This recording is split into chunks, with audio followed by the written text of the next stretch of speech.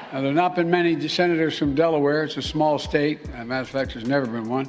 Now, guys, I found this amazing video about Biden's gaffes and her input on it, and I just want to share it with you guys. Now, just tell me what you guys' thoughts are below in the comment section. Really want to hear what you guys' thoughts are about this, but let's roll it.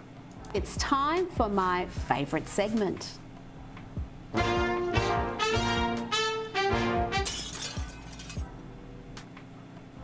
This week, the president made a series of outrageously false statements. I'm not talking about things that are subjective. I'm talking about verifiably false claims like this.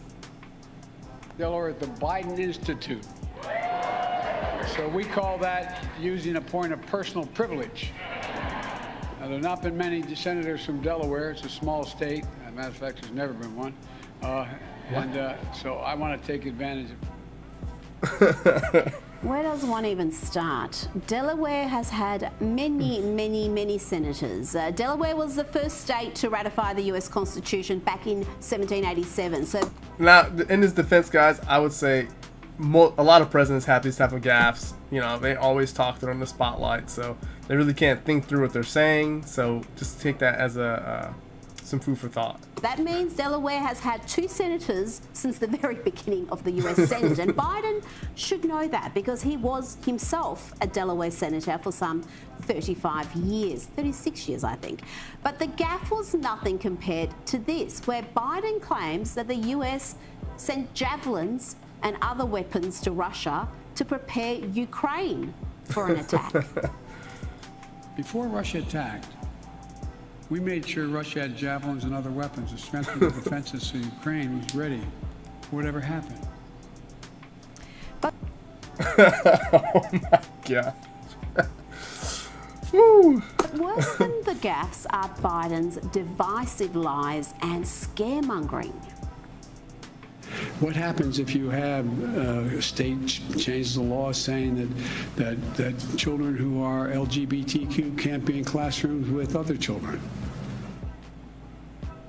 Just a crazy, irresponsible and false statement. Remember just 2 months ago when Biden was talking about unity. Let's stop seeing each other as enemies and start seeing each other for who we are, fellow Americans. Okay. Well, now he is indulging in this divisive and inflammatory nonsense.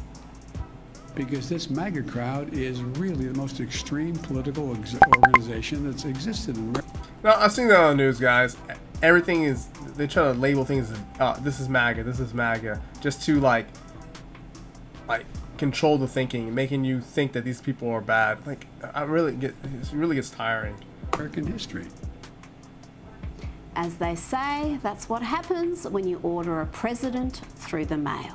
It's time for my... Now, guys, that's the gaffes. I thought it was pretty funny. What do you guys' thoughts are? I mean, President Biden, you know, President Trump, President Obama, Clinton, and Bush. I mean, we can just go through the line. Presidents have all said pretty funny things that have been, you know, just interesting. But, you know, those are some ones that I found out. I thought this video was funny. Tell me what you guys' thoughts are in the comments below. Please like, share, and subscribe, and I'll see you guys in the next video.